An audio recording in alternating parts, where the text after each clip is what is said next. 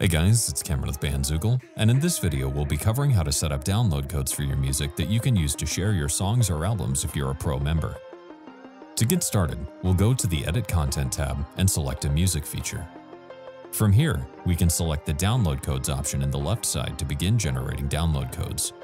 Here, you can select the track or album from the drop-down list that you'd like to generate the download codes for. Once that's done, we can enter a name for the batch of download codes. After that, you can set the number of codes you'd like to generate. You can generate up to 100 codes per batch, but you can generate as many batches as you'd like. From here, you can select Generate Codes to create the batch. Once the batch has been generated, you can export a CSV of the download codes or print them out using Avery 5160 labels or another compatible label.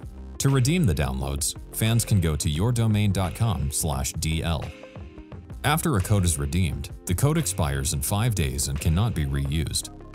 If you need to check how many codes from a batch have been redeemed, you can go back to the download codes area to see the total redeemed from a batch. And that's it for today, guys, so thanks for watching, and we hope you enjoy using download codes on your website, powered by Bandzoogle.